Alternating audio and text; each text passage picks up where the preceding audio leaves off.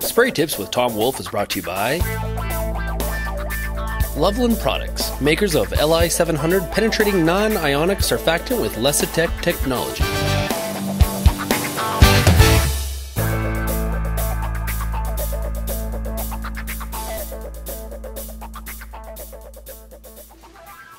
Hello, my name's Tom Wolfe, and this is this week's episode of Spray Tips with Tom.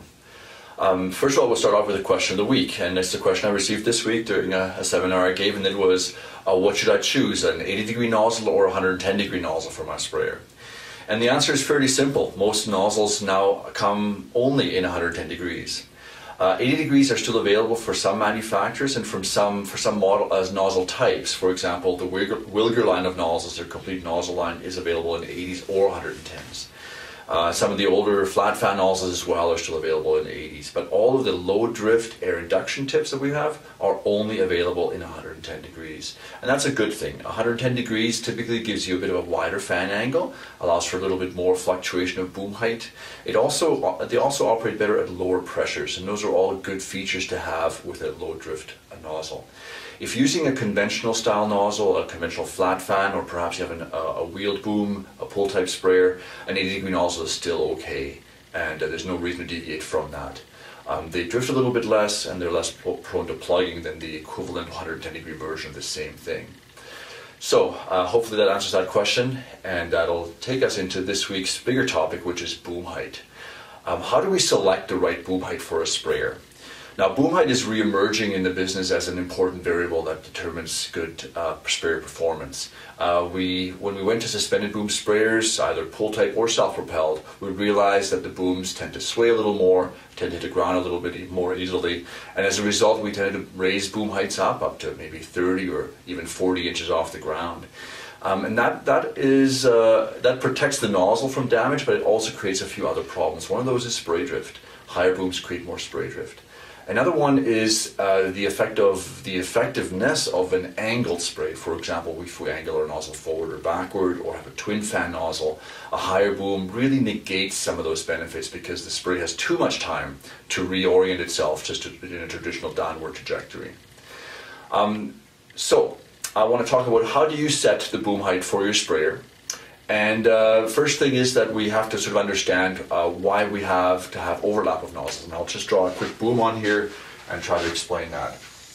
We have a traditional boom, and we have typically got a nozzle about every 20 inches or so. And this nozzle generates sort of a fan-shaped pattern, and these patterns tend to overlap like this. It's a normal situation.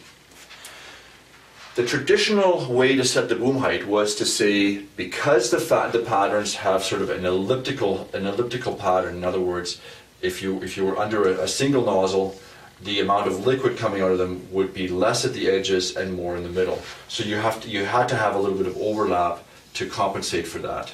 Okay, and the traditional amount of overlap that we always had was 30%. And with a 30% overlap, we're able to achieve a good distribution of volume across the width of that boom.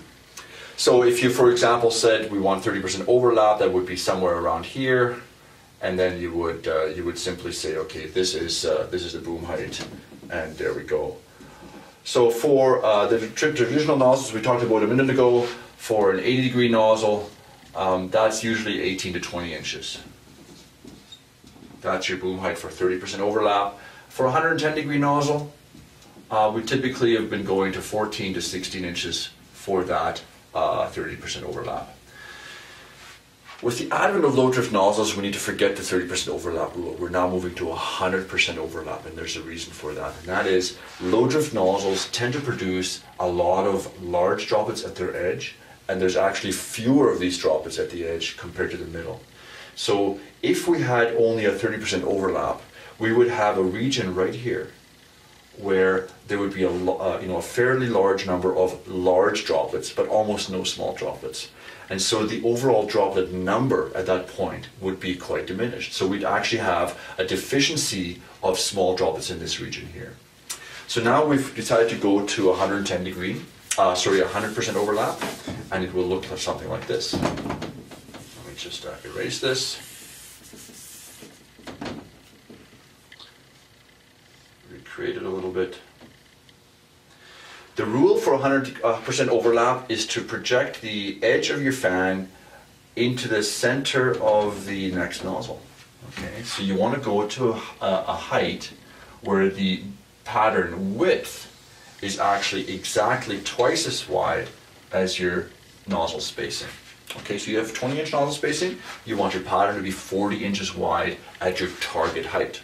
Okay, and the best way to do that is not even with a tape measure. You simply would take your sprayer, fill it with water, you're doing your annual calibration, of course, that we discussed last time, and you would then raise the boom to a certain height and then just observe where the spray pattern goes. And set your sprayer to the lowest pressure that you expect it to run, and then simply look for where that pattern goes. It'll drop off a little bit, and set your boom height so that the edge of the fan goes into the middle of the next nozzle. And you're done. It doesn't matter what that height is. It probably will be about 24 to 28 inches, give or take. It depends on the nozzle. Depends on the pressure you use. So should be a fairly easy adjustment for you to make. Now, for a high clearance sprayer, that's actually a pretty low boom height. And so to achieve that boom height and not fear hitting the ground or having other kinds of problems, you should consider getting an auto boom height controller, either from NORAC or from Auto Boom Raven, or from a manufacturer like John Deere that manufactures that kind of thing in-house. But it will help you keep your boom level, it'll help you achieve that low setting. As I said, low booms are a good thing for drift, they're a good thing for the use of directional nozzles like twin fan nozzles, and they're a good thing for canopy penetration in some cases also. So that's your lesson. Your boom height should be so that your spray pattern width is twice your nozzle spacing. Thanks, and we'll see you next week.